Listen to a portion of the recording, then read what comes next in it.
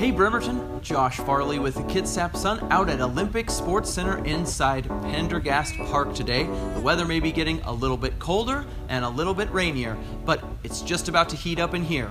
I've got that story along with 5 total that you just got to know about happening in Bremerton this week.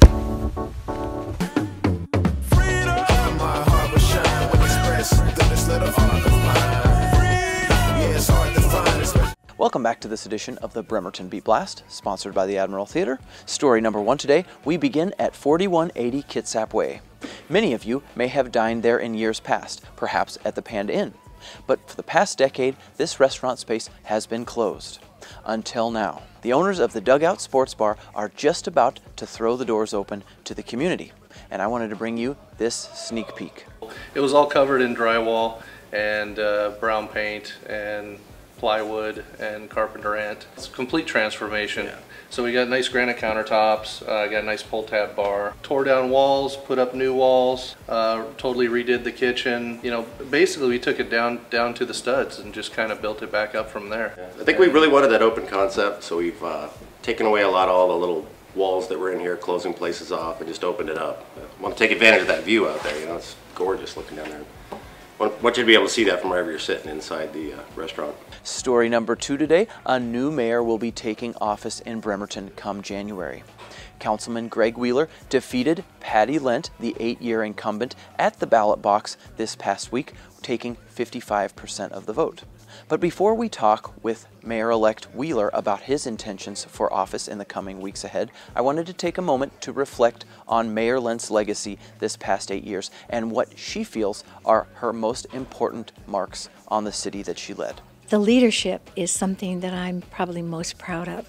We have 7 directors that are all on the same page. They're working for the benefit of the residents that live here and for what the city has a vision for. The city has a look of its own and its own charm, but when you see new roads that have been really in disrepair and that were built in 1940s, we're excited to have sidewalks and bike lanes and things that make it a welcoming neighborhood. The fast ferry in its little stumble of a start, I believe that next year it will actually be adopted by King County Marine, and that's how we went out to the voters. That was our original thought, and now that we've got it started, we've got the boats that are going to be replacing the Kingston Run. We know what the needs are, and we just need someone that's not transit to really take off with it. We are recipients of a brand new boat, which we haven't had on our run forever. And we worked very hard from the day I got here to make sure that we kept our ferry services. I kind of like that we have businesses that have come into the city from out of state. The theater was going to come to Kitsap County somewhere. We needed it in the city, and they came up from Oregon. Winco came from Idaho. Those are things that are really going to stabilize us. And I love it when this city is not like any other. We're not just tall buildings like Bellevue. We're not a little 4 square miles like Paulsbo.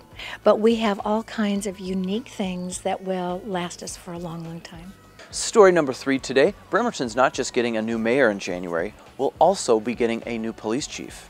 Steve Strachan, the police chief for the past 5 years or so, has taken a job with the Washington Association of Sheriffs and Police Chiefs and will serve as its executive director as it implements policy at a statewide level. Strachan believes he's helped make the Bremerton department more transparent and heads to Olympia with an enthusiasm to make even bigger changes statewide. People have sometimes asked me, what other thing would you like to do in your career before you're done? And I frequently would say, I love the policy part of this job. You know, law enforcement is changing so rapidly that it has so many challenges, as you know. And with the way things are changing, I'm always asking, how do we do this better? How do we work with each other to do it better? It gives me the opportunity to work with chiefs and sheriffs across the state and to affect policy. And that's incredibly exciting. And so it's probably the only thing that could have taken me from Bremerton PD, but I'm really excited for the opportunity. Story number 4. Here we are at Olympic Sports Center at Pendergast Park, home of all things indoor soccer related for all of Kitsap County. But did you know there are women's and men's pro teams that operate here that you can come and watch? The Olympic Force teams are due to start up soon, and here is your preview.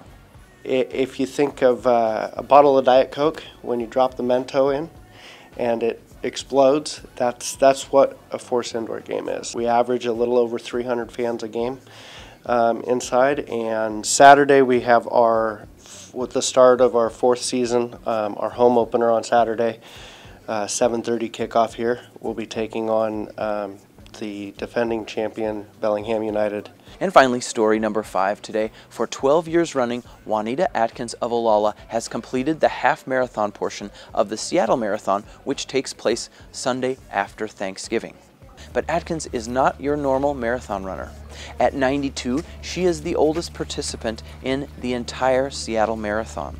Here's Juanita's inspirational story on the eve of her final Seattle Marathon. I do it because I can do it. I try to walk at least 3 times a week, and at least one of those walks 7 miles or more, 7 to 10 miles. I've seen a lot of parks I wouldn't have seen, little pocket parks, and a lot of Seattle that I wouldn't have seen if I hadn't been on foot. That's going to do it for this edition of the Bremerton Beat Blast. One more thing, don't forget to keep an eye on Puget Sound this fall. You never know what you might see. Heidi DeCarly Brown captured this school of what appears to be herringfish being chased around by dozens of sea lions and seals within the waters surrounding Illahee State Park. Thanks for the amazing video, Heidi, and we'll see everybody again next week. Music for this week's Bremerton Beat Blast was performed by Daryl Thomas, aka Smiley D. Smiley D will be performing with Afton Prater at the Hard Rock Cafe in Seattle at 7:30 p.m. on November 18th.